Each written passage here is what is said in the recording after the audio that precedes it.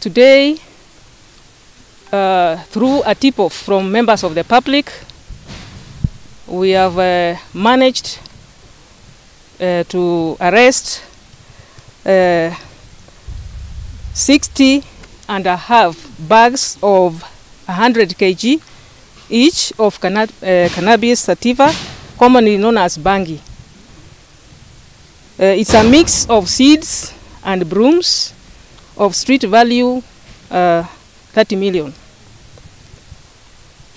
I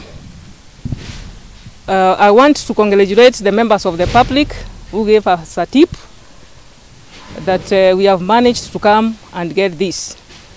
This stuff is a bad stuff that really is destroying the members of the public, especially the youths. You can see this area. This is in Iwamiti location, Kagumo A village, which is just near to the University of Laikipia. So you can see the staff maybe is targeting university students as they have opened. So it's a very dangerous stuff, and I want to congratulate the members of the public who gave us this tip.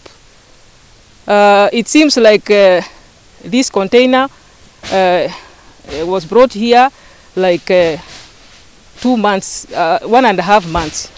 It has not stayed for long, and it's a plus to us because we have managed to save a community.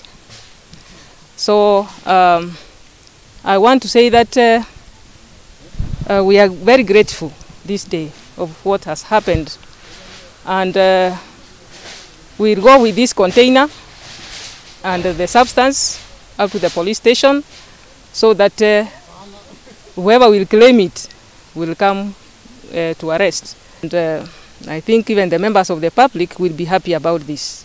We have not made any arrest, however, then this year and a team, they are on the ground searching for the suspect. And this is the message which I would like to send to the community and even the members of public, that the one who is doing this business should stop completely, because we are not going to let our youth and our young generation to get lost in because of one person business. Thank you.